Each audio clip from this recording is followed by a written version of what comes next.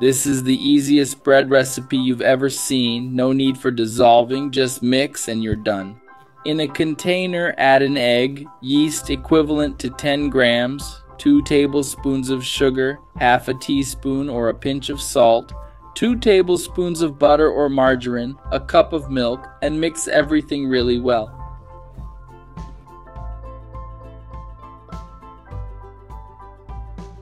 We will now add 3 cups of wheat flour little by little, mixing as we go. Remember, the cup I'm using is 240 milliliters.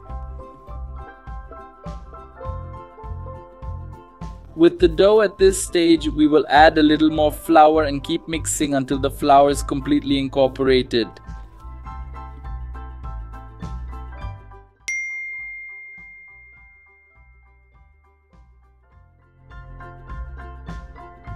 This is the perfect consistency. We will leave it in the same container, cover it and let it rest for 30 minutes. After these 30 minutes, remove the cloth. We will release the air from the dough.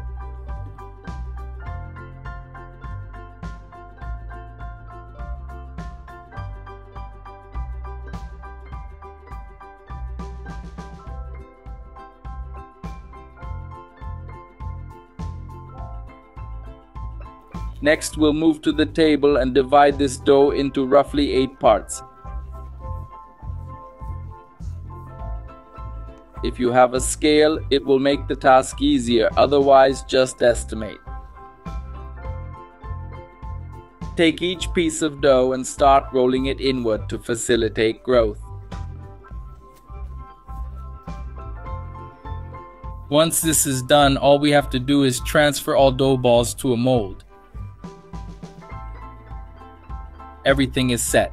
Now cover it and let it rest for another 30 minutes.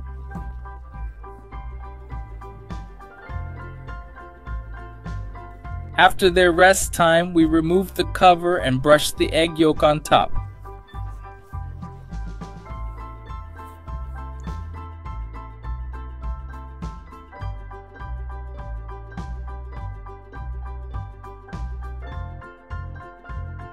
Put it in the oven at 180 degrees and let it cook for 45 minutes or until golden. Check out how beautiful this bread looks.